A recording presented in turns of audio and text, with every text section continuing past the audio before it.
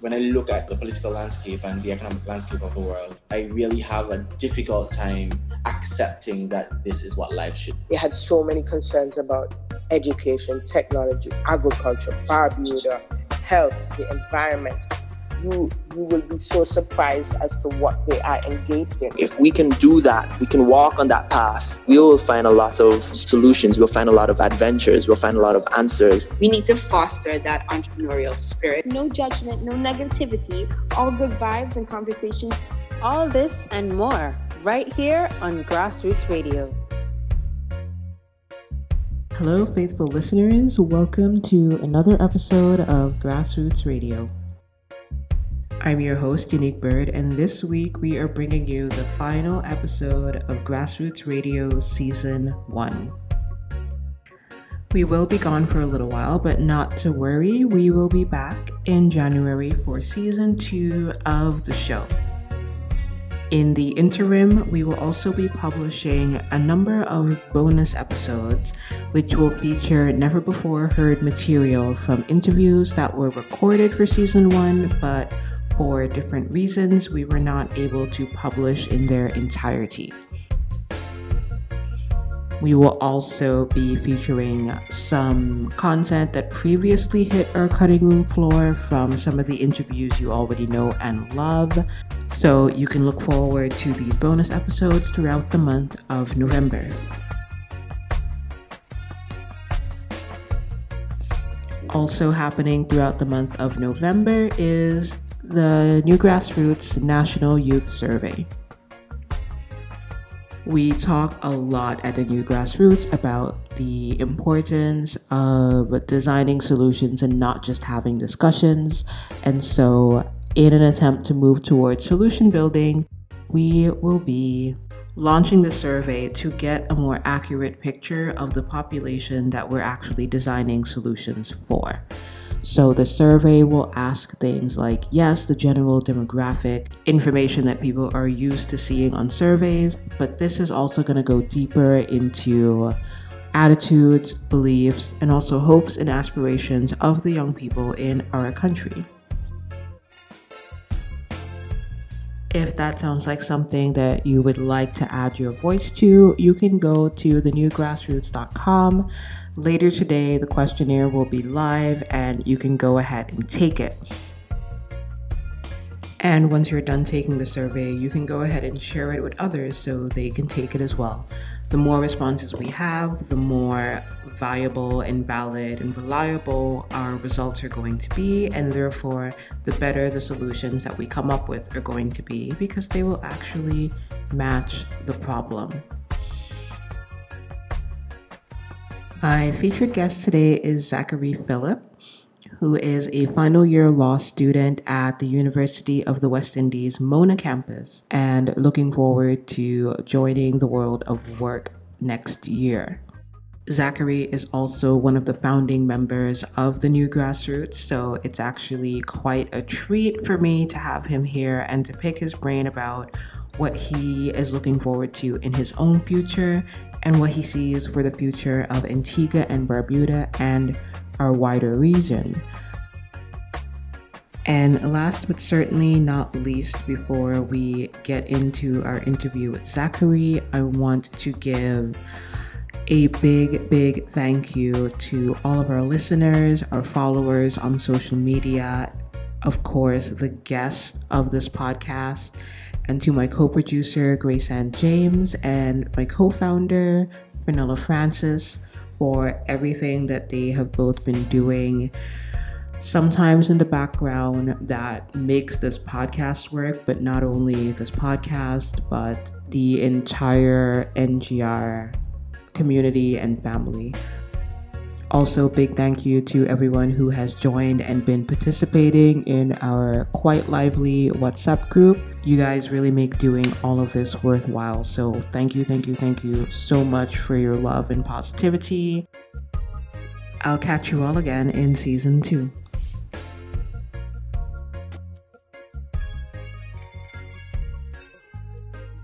Hello everyone, my name is Zachary Alan Roy Phillips. I'm 25 years of age. I'm born and raised in Antigua and Barbuda. and I'm currently in my last year of legal training. I attend the Norman Manley Law School, which is located in Jamaica, and in 2020, I will officially be an attorney at law. And what prompted you or what inspired you to pursue the field of law in particular? That's an interesting question. To be honest, well, some background information. My grandfather was an attorney general, and he was also a prominent lawyer in Antigua in his day. And none of his children entered the legal field. So when I was born, being the first grandchild, I was constantly told by my family and friends of my family that I'll be the one taking over the legal profession. And from since I'm young, I do not like being told what to do.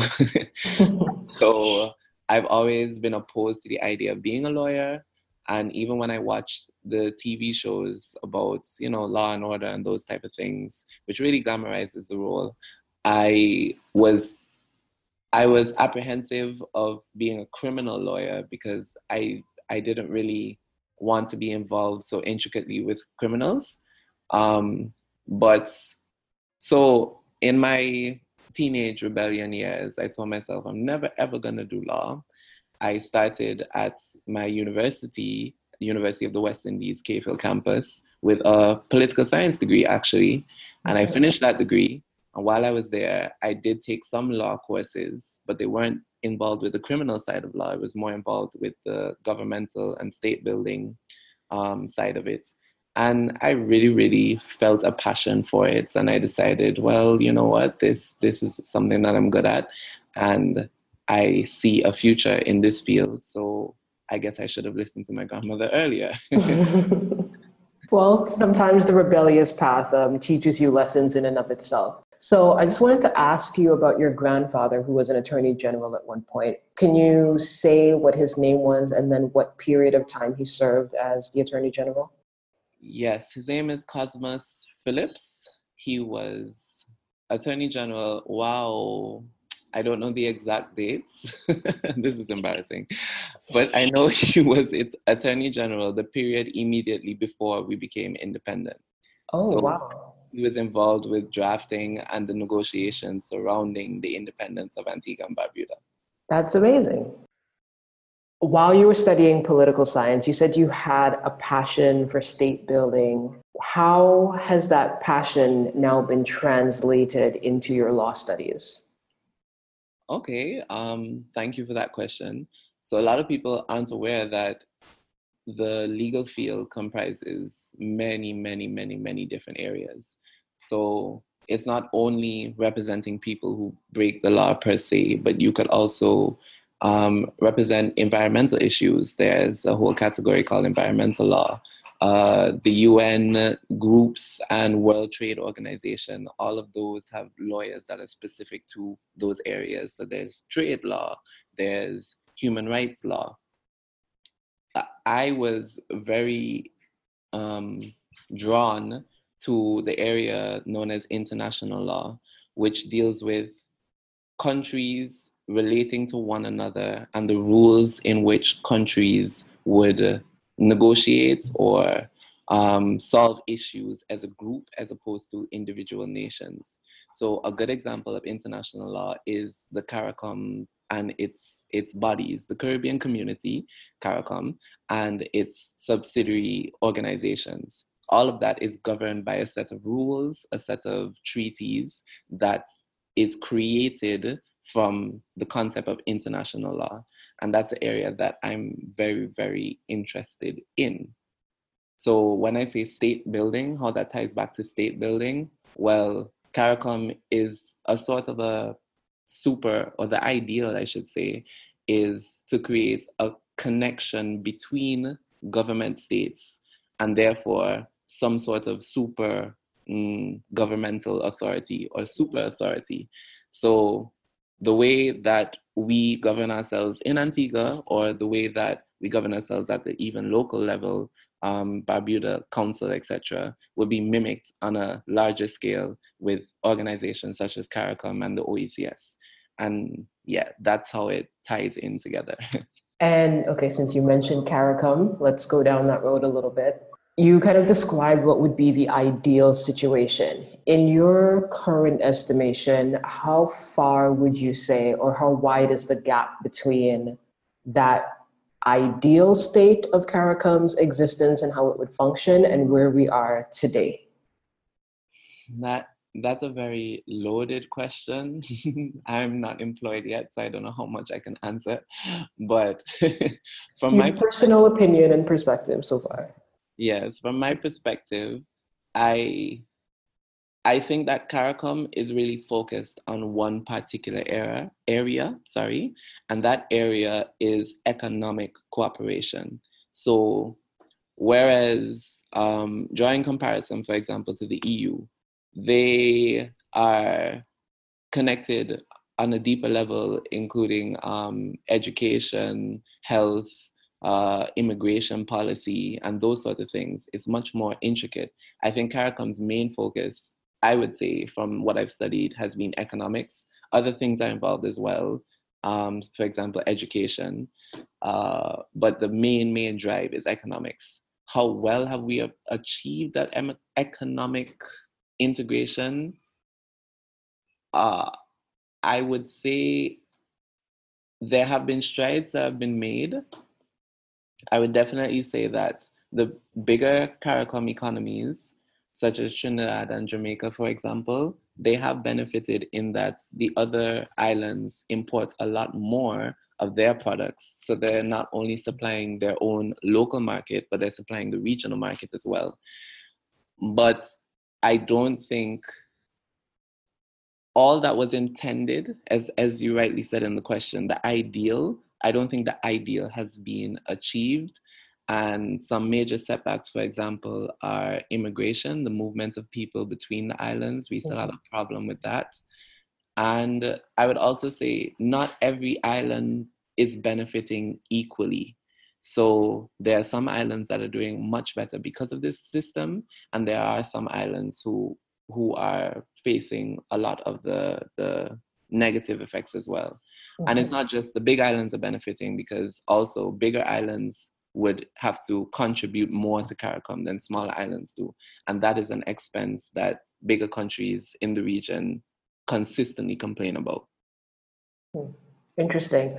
And you've lived now in, 3 Caribbean islands that I know of. So Antigua, you went to school in Barbados, and you're now in school in Jamaica. Yes. Are you noticing, I don't know, any maybe cultural differences, or some of the things that you just explained that, you know, you're seeing some of the benefits of CARICOM more in some places than in others? Have you had personal experiences with some of those differences across these different islands that you've had the opportunity to live and potentially work in? Yes, definitely.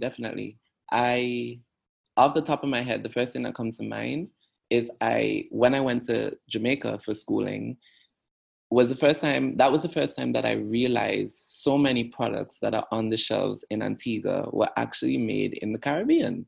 Mm-hmm. So Maggie, Grace, all those products that say Grace on them, I've literally driven past the factory in Jamaica that makes them.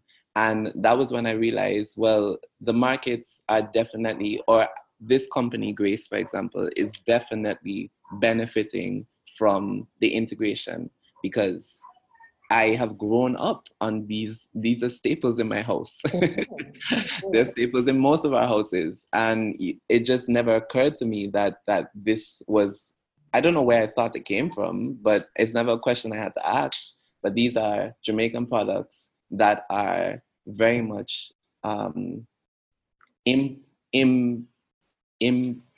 don't know what word I'm looking for. They're very much in our everyday lives in Antigua, and I would say, make the assumption and say in the wider region as well. Well, even here in Canada, I buy Grace products all the time. Yeah, see? Yeah, so they're all over. Yeah, definitely. That I've seen, that was a stark benefit that I noticed upon traveling. I should also say that immigration is something that every island I go to, it seems to have different rules or a different process. And I think especially having studied this area, I really do think that there needs to be some standardization as to how we treat people within the region, because it almost feels like it's the luck of the draw, depending on if you have a good immigration situation or if you have a bad one. And I have also traveled with people from other islands. So not just based on my perspective as an Antigua national, I've also traveled with Jamaican nationals or Trinidadians or Tahitians, etc. And 3 of us would be in a line with different passports, and 3 of us would get completely different treatment. And I do think that that's a major problem that should be fixed. Mm-hmm. And when you say travel, you mean just within the region you're experiencing? Yes, just within the region. Wow. Yeah, that really shouldn't be happening. And what about your travels outside of the region? Thank you for asking. I ended up doing a master's degree in public international law in London at the Queen Mary University of London. And that was an interesting experience. I would say in relation to Caribbean integration, since that's the wider topic that we're talking about right now, I would say that I definitely feel the further away we are from home is the more homogenous, or the more people we stick together as one unit or one block. So in London, it's not really, yes, you can find Antiguans specifically, but more times you would find West Indians or West Indian culture or a West Indian neighborhood. And every flag from the region is flown side by side proudly. There's no infighting. We're all just happy to be able to eat, some food with spice in it, to be quite honest, because that's a struggle. Yes, the English are not known for their delectable cuisine. Definitely. I think, and I do think that's really useful to be able to find a group. And I would say that CARICOM and the OECS as well has helped with creating that solidarity overseas, because I generally feel overseas, if I walk down Oxford Street and someone hears my accent, they would ask, where are you from? I would say Antigua, and they say, oh, brother, I'm from Barbados, or yeah, that's so close to home, I'm from St. Lucia. They still feel connected because it's a region in, their minds, and in my mind too. Yeah, and I guess too, because it's more rare that you will encounter someone like that up there. So when you do, it's like, oh my God, here you are. Definitely. Whereas when you're at home, it's a bit more like, why are you here creating competition for me?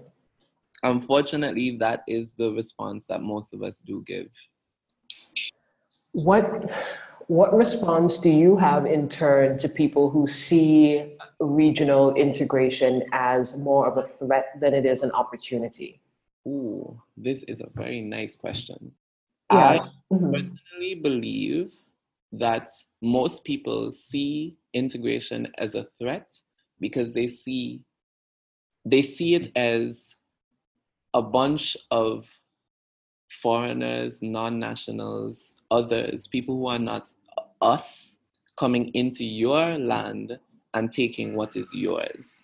And I think, while I understand the fear that could create, I think what's more important, or what a lot of people are not actively considering, is that if you view it as one region, then that means there may be 50 jobs in your field in Antigua, for example, but there may be 50 more jobs in Dominica, or 70 jobs in St. Lucia, or 100 jobs in Barbados. And I think a lot of people they want the benefits that come with integration, but they consider moving and leaving their home to achieve those benefits as not a viable option. Nobody wants to leave. And because people are coming into their country, they feel like they need to protect what is theirs and keep it separate and isolated. And in my mind, I've always thought, I use the analogy of the Hunger Games. I know it's kind of naive, quote unquote, but I've always thought of it this way. There were 12 districts in the Hunger Games, and all of the districts gave a vital source of, be it raw material or services, to the capital. The capital benefited from it and never gave anything back to the districts. So, in comparison, in the Caribbean, we should look at it as each island is supplying other islands with services and raw materials, yes, but we are not going to behave like the capital and keep it all hoarded in one place. No, we're going to exchange the raw materials and services between all the islands so that it's not a situation of districts and capital. It's a situation of all the districts benefiting in the same way that the capital did. And if you haven't read the book, this is just a shameless plug. Go and read the books. They're wonderful. Nice advertisement for the Hunger Games. Okay, I think that's a really interesting analogy. And from some of the conversations I've been having with other young people in and around Antigua, one of the places where that effect of like the hoarding of the resources seems to be occurring, or where people perceive it to be occurring, isn't so much between the islands, but between classes within the individual islands. So for instance, you will have in Antigua, let's say, a political class or the upper middle class people who tend to have a lot more resources than everyone else, and things just don't seem to be very evenly distributed. So you have a set of people, a minority of people, who see more of the opportunities and who have more access to opportunities. And then you have a lot of people at the bottom that, because they're in a state of privation or near poverty and just trying to survive, they don't really have the latitude to be thinking about, the broader issues and thinking to themselves, you know what, if things aren't working out for me here, I have the option of going elsewhere to pursue this, because they just may not have the resources. So do you have a response or a perspective on that particular kind of outlook? Thank you very much for that question. And I have noted, I should have said it in my last response, but I have definitely noted that most of the benefit that is felt within CARICOM is experienced by the upper classes in society. And I do think in the long term, that in of itself will be a downfall of CARICOM, because if only the upper classes are the ones benefiting, then the lower classes, seeing no benefit of the system, but surely seeing the disadvantages of the system, they will mobilize the governments to move away from it. And the lower classes outnumber the upper classes in every Caribbean society. I personally think one of the reasons that perhaps perhaps the upper class is the only one experiencing the benefits that CARICOM has to offer is because of the prohibitive pricing of travel between the islands.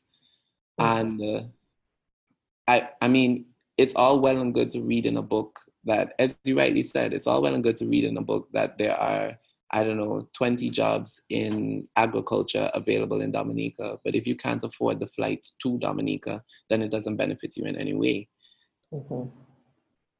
And I do appreciate that there seems to be a social movement amongst younger people to try and strong arm our governments into allowing or facilitating travel between the islands. And it's a peculiar situation. And I understand the arguments of the governments as well, because we are quote unquote independent nations, and governments raise a lot of money from taxes traveling in and out of people, taxing people traveling in and out of the island. So in order for the travel to be subsidized, the governments would have to give an expense. but that expense is not a direct benefit, or at least to them, it's not a direct benefit to the local population. It's an expense that benefits other people coming in or leaving the country. So again, the mentality that it's my island which needs to benefit more than any other island is not going to work if CARICOM is to survive. You have to think of it as all of our islands will benefit from certain decisions. And one of those decisions is subsidizing travel between the islands. Yeah, there is a lot to that. In particular, I'm thinking about the mindset of, it's a zero-sum game that we're playing. So if anybody's going to have benefits, that means that someone has to lose. And it seems to me like the Caribbean people of the younger generation are rejecting that, that story in a lot of ways, right? Because it is kind of just a story. There's no reason why, if I'm going to have something good, it means that I have to take it away from somebody else. First of all, do you agree that younger people are starting to shift their mindset around that kind of thing? And what would you attribute that shift to, if indeed there is a shift? I definitely think that young people have a completely different outlook on Caribbean society than older people do. One of the arguments I consistently have with my family is our different views on tradition. So the older generations in my family, they usually are they're staunch supporters of anything that's been happening since, I don't know, the last 10 years. If it's been going on consistently for more than 10 years, it's right and we must keep it up. Yes. To be Very honest, familiar with that mindset. I think we all are. It's to be honest, it's just that one of the things I've thought about and attributes this to is that tradition is very strong in English culture. And a lot of the generation above us, whether they were distant or not, they were born into the United Kingdom. They were colonies of the UK, citizens, they have passports, all of that. So their rules, a lot of the rules that we follow now came directly from the UK. And it's not normal for people to question tradition in the UK system. I guess it's more of a norm now in the 21st century because, well, they blame everything on our generation. So it's norm now, but back then it definitely wasn't. But our generation has been born into a country that is spouting an ideal of independence. And if you keep telling us that I was born in the independent nation of Antigua and Barbuda, that I have my own prime minister, I have my own minister of foreign affairs, we make our own decisions on what we are going to do as a country, free and fair democratic elections for who will represent my view, then how in the same breath can you tell me that we still need to have, I'm not making any jabs, but for example, we still need to have a governor general who represents the Queen. We still need to have the Queen on our money when we are revamping the entire look of the currency in 2019. All these things still need to be there. And when I ask why, the answer is because it's always been like that. It doesn't make sense when you try and locate that in the idea of an independent nation. If an independent nation wants to, for example, change the currency and they don't want a certain figure on the currency anymore, then it should be within the ambit of the independent country to decide that. But yet, for some reason, we're playing two roles at the same time. It's independence when we feel like, and then but we can't anger Mother England, or it's no longer just England, it's also other world powers. We don't want to make them mad. And this is a system that pervades just beyond colonialism, because the way that the world works now with the UN, etc., there is a lot of pressure from first world nations that third world nations have to bend to, or feel, I don't want to sound morbid, but or feel the repercussions. And the repercussions may not be war like it was once in the day, but it will still have an effect.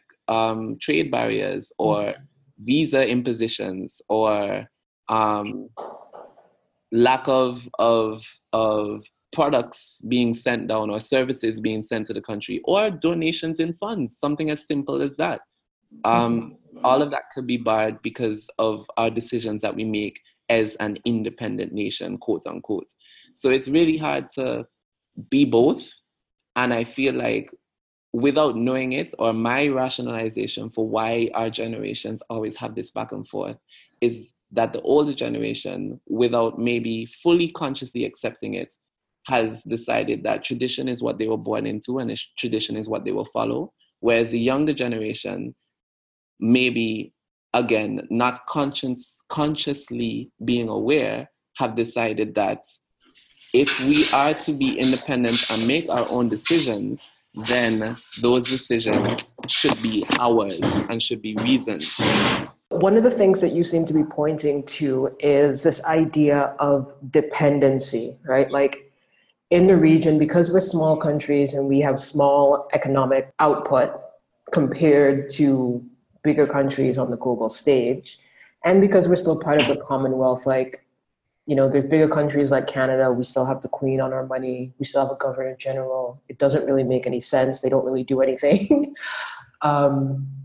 But there's still this dependency on bigger nations who are outside of us to, like you're saying, provide us with certain services, provide us with certain goods.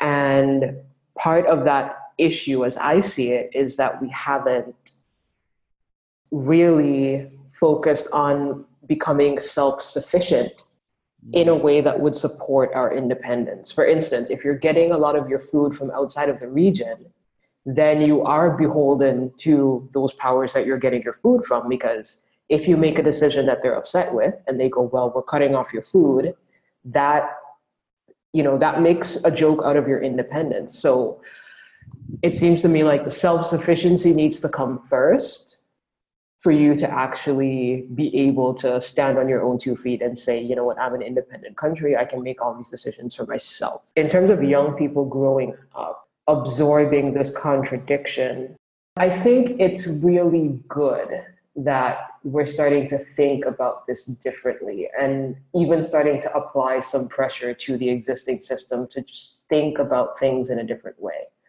Now, I know that you're still in school and you'll be done soon, but what plans do you have for afterwards in terms of getting into the world of work and starting to bring some of these ideas into actual application?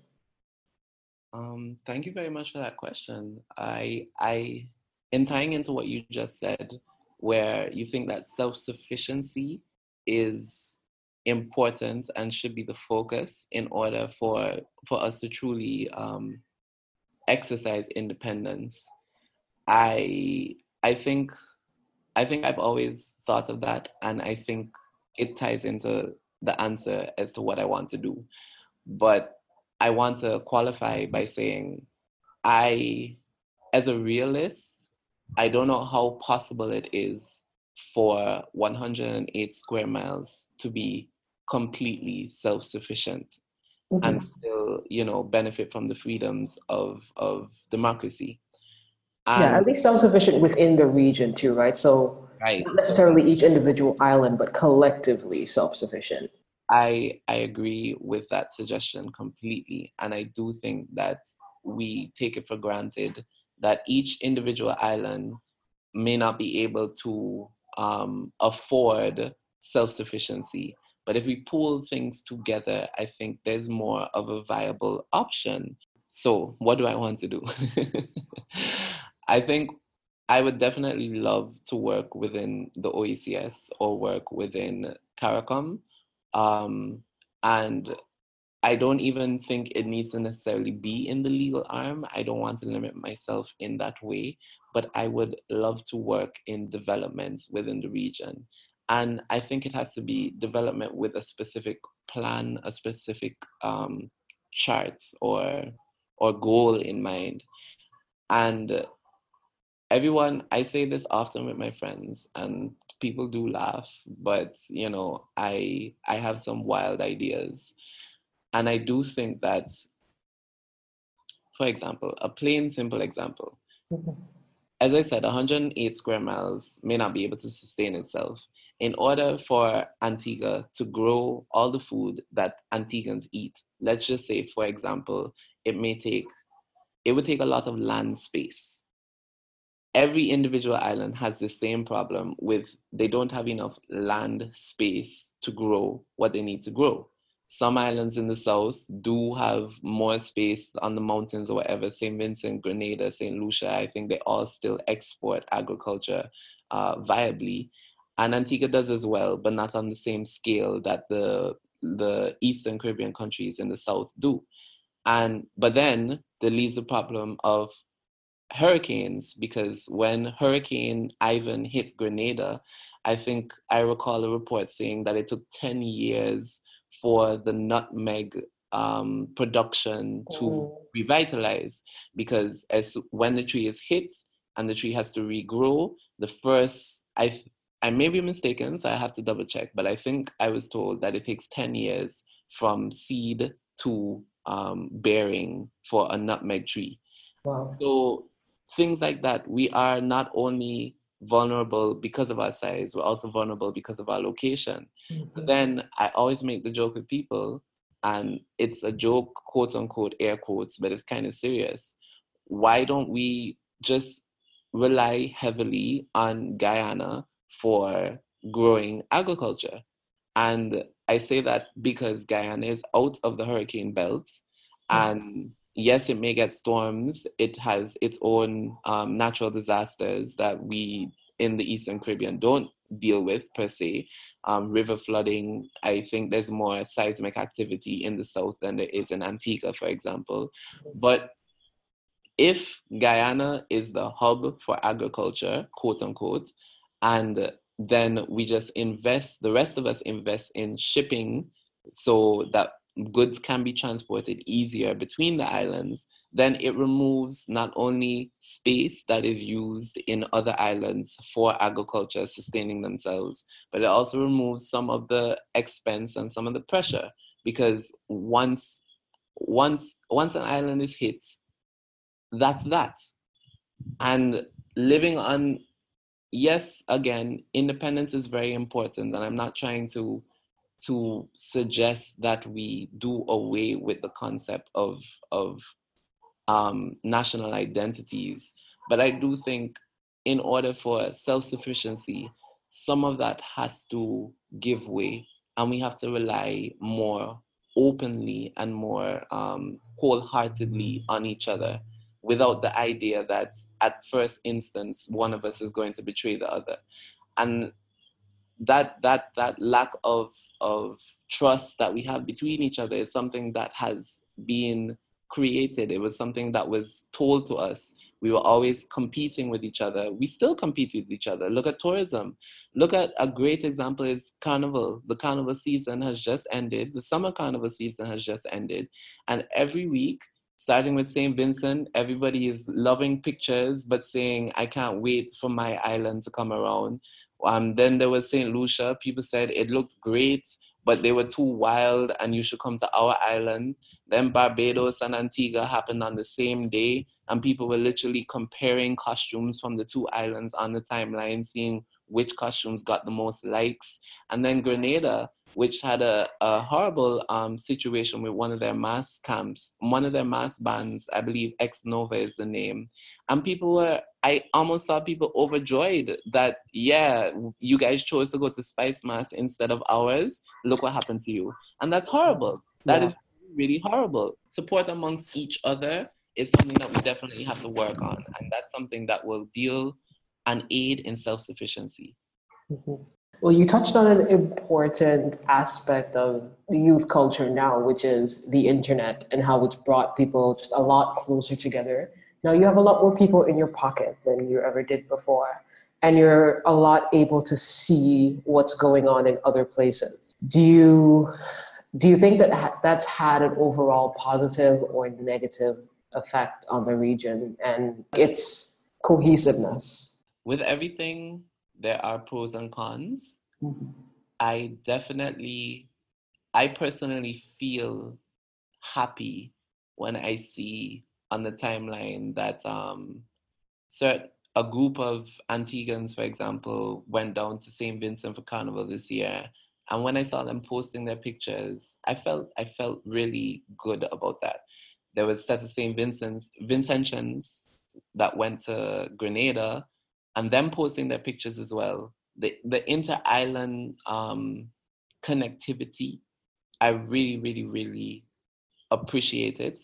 And if the question is that a positive thing or a negative thing overall, I don't know if it's based solely on the internet that we've become more connected, because our families are already, there's different parts of the family in different islands going up the chain. So maybe we were already connected, but now because of the internet, we're seeing it more and we can document it more, which in of itself, I think is a good thing. Having actual record of the interactions that our people are doing with one another. For example, Family, the song that won Road March in Trinidad, was a collab between Masha Montano and Skinny Fabulous. And I don't know how many people know, but it was produced by a Dominican. And the reason that I found out is because my Dominicans on social media kept informing me. So, and that's good, because I'm sure there are other songs back in the day that we just don't know their origin. And this could be wider applied beyond soca, for example. I don't know, businesses in the Caribbean, we don't know who are the trendsetters, or unless we look for it. But now we are better able to document these things. So I think documentation is a good thing. I do also think that the internet, or the use of the internet, has sparked more competition between our islands. And, or I don't know if it sparked more, or if, because again of documentation, we see it more often. Overall, I think that it's a good thing, and as long as it's done in moderation, I do think that the documentation of our interconnectedness will be a good thing in the long run. What makes you excited for the future, Zachary? Oh, I am really looking forward to entering the world of work. And I know that may sound a bit strange, especially to the younger viewers, but next year will be the 8th year of school consecutively from university. That's a lot of school. That is a lot of school. And I do feel a bit disconnected. Most of my peers have already returned home and have started, contributing to society. And I want to be able to contribute in my own way. I don't know if I'll be, any good or anything. I don't know what my first job will be. I don't know what I will be asked to do. But whatever it is, I am looking forward to going there wide-eyed and bushy-tailed and giving it my all, and hopefully positively contributing to whatever it is that I'm asked to work with. Awesome. I'm excited to have you contributing to society as well. So let's talk about the appearance thing for a second, because you have dreads, you have tattoos, you have facial piercings, and that's not something that is very typical in Caribbean or Antiguan culture yet. Are you concerned about any possible issues with your entry into the world of work, given these, decisions that you've made about your look? And I mean, and are you already encountering, kind of discrimination or stigma or weird looks based on these things, especially in your field, which tends to be a bit more buttoned up? I've definitely already encountered some pushback, for lack of a better word. Mm-hmm. When I started growing my locks, which would have been maybe the second year of university, so about 6 years now, most of the Antiguan professionals who I knew, every time they would see me, they would say, "Oh, this is just a phase. You're going to cut it before you come back to court," right? Mm.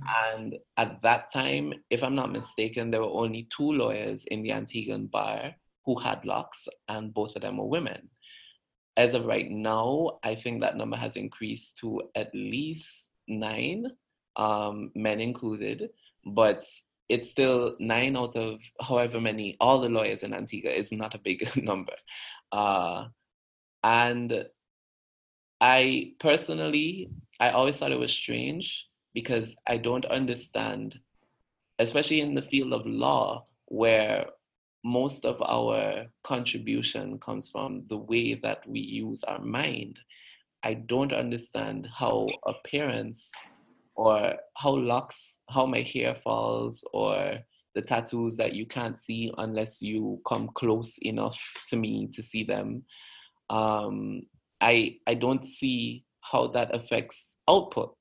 And in my mind, that should be the only thing that matters. Once I am capable of doing the work and doing the work well, then that should be the only thing that affects any question of my capabilities. Mm-hmm. It is unfortunate that we still have this discussion, especially I would say more so on locks. I do feel like, having lived in Jamaica, having lived in Barbados, they have accepted natural hair a lot more than we have back in Antigua. I see MPs with locks. I've seen doctors. I've seen lawyers. The upper class, quote unquote, also embraces natural hair, which I think Antigua has only recently started to do. And I'm happy that we have started, but I am looking forward to hopefully being a representative of love the skin you're in, love the hair that goes, for example.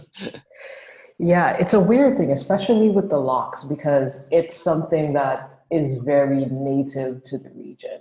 And yet we prefer, the relaxed hair for women, relaxed or have a weave or whatever to be quote unquote presentable. Mm-hmm.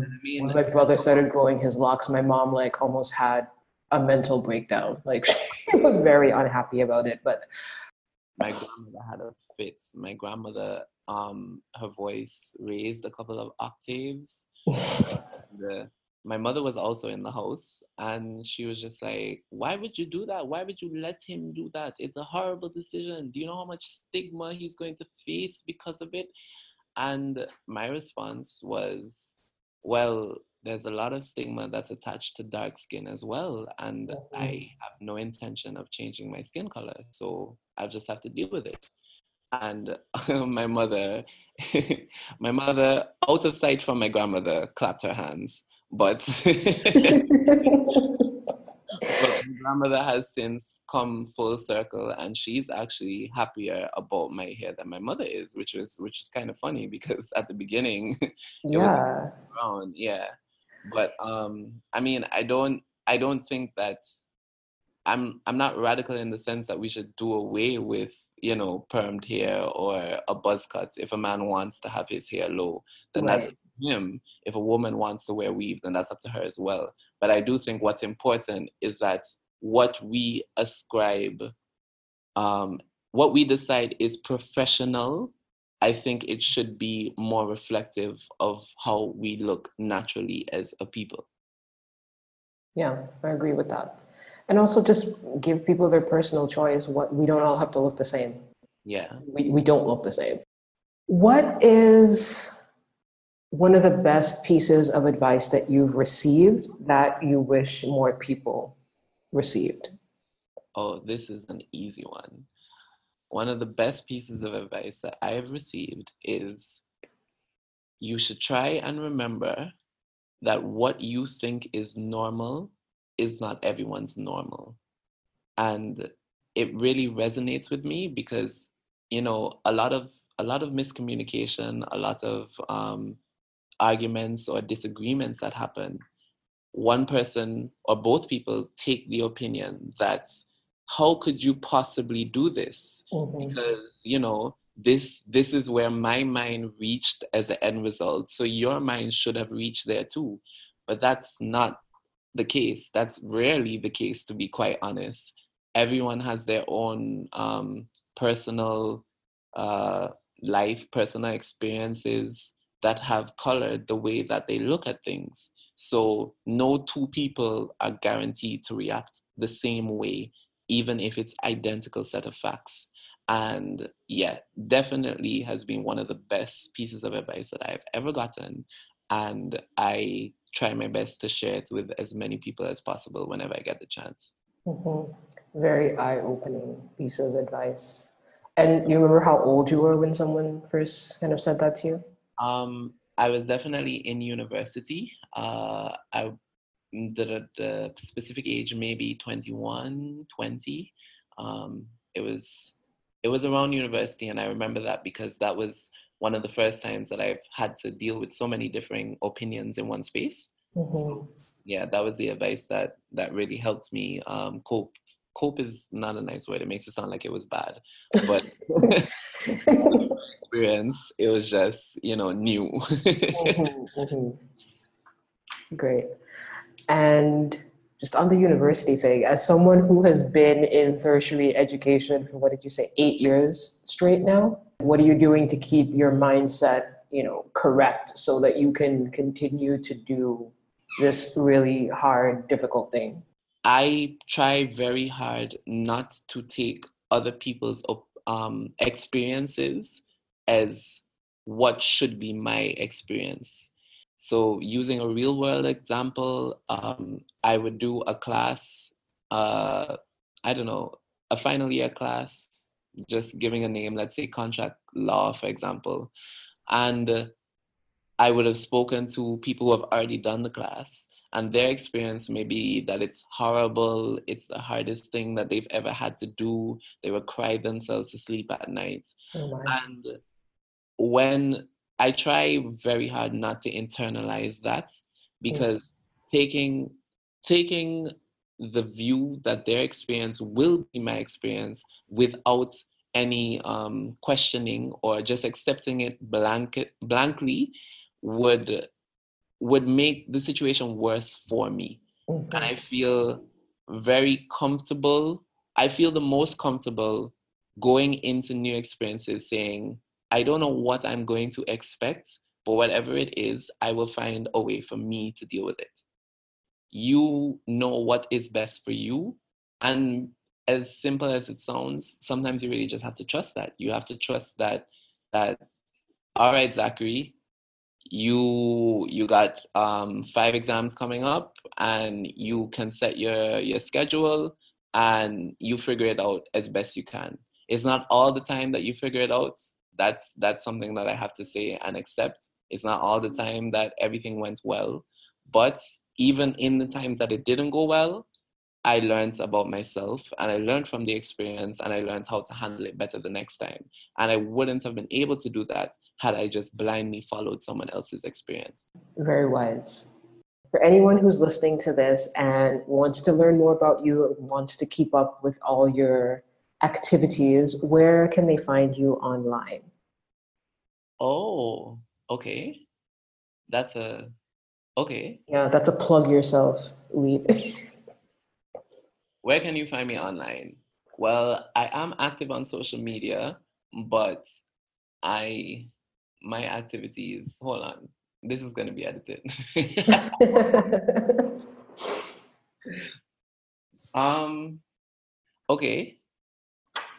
Okay. Well, you guys can find me on Facebook by searching Zachary Phillips. ZACHARYPHILLIPS. Facebook is really where I am the most active per se with posting social awareness things. I also have a LinkedIn, same name, and I am a very down-to-earth guy, so I feel like if you also want to know the social Zachary, you can add me on Twitter at Z_black_ONE. Thank you so much, Zachary, for having this little conversation today. I really appreciate you taking the time, and I wish you all the best in your future endeavors. Thank you very much, and I'm very happy to have been invited, and I hope that, it's beneficial to anybody who's hearing it.